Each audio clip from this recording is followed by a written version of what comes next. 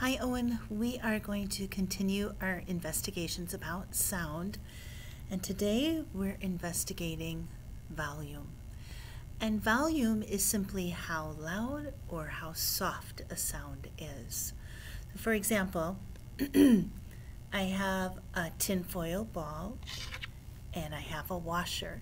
So I'm going to drop them both, and I want you to decide what sound had the higher volume or was louder. So here's the tinfoil ball. So pretty obvious which sound was a louder sound. If you said the metal washer, you are correct. And probably what made that sound louder is that the washer is quite a bit heavier than the tinfoil ball. So this sound is softer, and this sound is louder. Okay. I also have here this is called a tone generator, and it has two dials on it. One is for pitch, and pitch is something that we're going to talk about tomorrow. And the other controls volume, so how loud or how soft a sound is. This up here is the speaker, and I simply turn my tone generator on. Now it's already on. And then if I turn my volume dial up,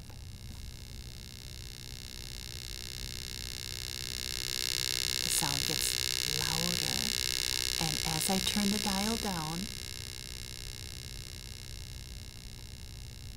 you can hear that volume get softer,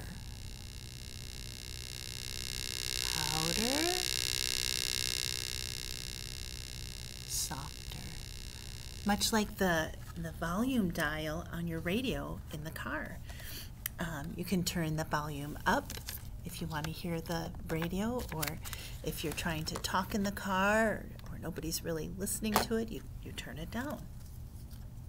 So I sent a few new materials home. Mom came and picked them up today. So they're right here behind me on a table. And the things that I sent were this pad. This is for the xylophone. The xylophone is made up of different lengths of metal tubes. And for today's lesson, you really only need one of the tubes and the mallet. You can also use this. This is your table fiddle, simply made with a block of wood, the plastic cup, and the rubber band. You can also make a table fiddle at home by using string. You tie a pencil to the end of the string and you use the plastic cup, and I'll show you how that works a little later. Okay. So let's think about our xylophone first. So you need the metal tube, and it sits right nicely on this foam piece. And then you have this that's called a mallet. So how would we make the sound? You would simply strike the metal tube with your mallet. Makes a nice sound. Now, how would you make a louder sound? If I make kind of a soft sound, how would I make a louder sound? If you thought, well, maybe Mrs. Esselman, if you hit it a little bit harder, it might make a louder sound. And it did. So if you hit it gently, it's a softer sound. And if you hit it with a little more force, it makes a louder sound. Soft, louder. So you can control the volume by just how hard or how soft you strike the xylophone tube. Now, what is making the sound? Is the sound coming from the foam pad? Is the sound coming from my wood mallet? Is the sound coming from the metal tube? It might help us to answer that question if we remember what causes sound. Do you remember? If you said vibration, you are right. So we have to know what is vibrating when we're using the xylophone. If you said that it is the metal tube vibrating, you are correct. When we strike that metal tube, it causes the metal tube to vibrate, even though we can't see it. It's moving so quickly, we can't really see it vibrating, but it is vibrating. That is the sound source. Those sound waves and vibrations travel to your ear, which is the sound receiver. It's receiving that sound and recognizing it. So when we strike the metal tube vibrates, and those vibrations travel to our ear. Now, how could we stop that sound from happening? We simply have to stop the vibration, right? So if we cover it up right away with our hand, we stop that metal tube from vibrating and stop the sound.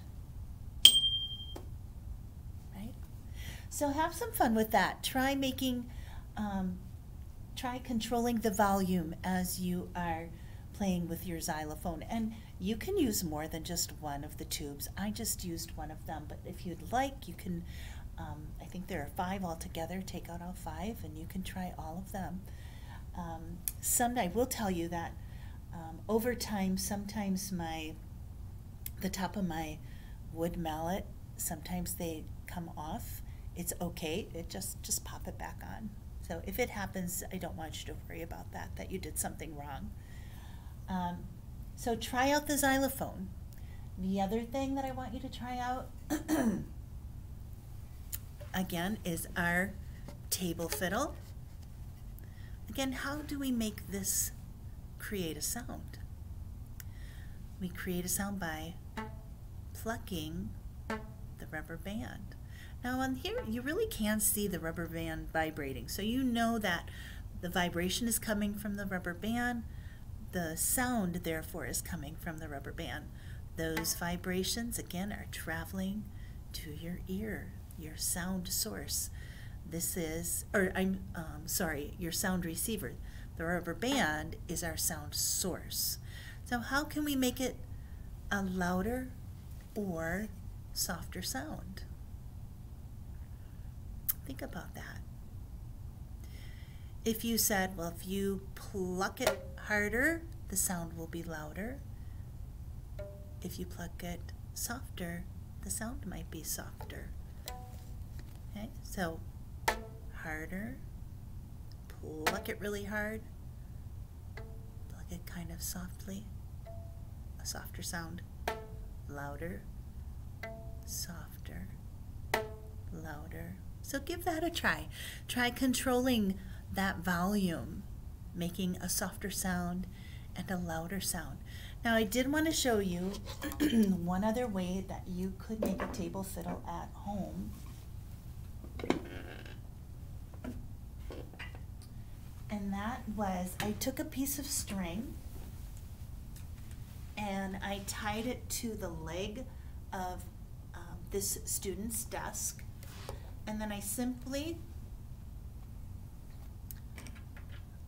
place the string over the cup, and this makes a table fiddle as well. And you can hear the sound coming from that. And again, how do I make it louder or softer? Louder, softer. So try if you are able to do a table fiddle at home, or just simply use the wood block with the rubber band and the cup. That one is fine too. Just experiment trying to create different volume, loud and soft volume.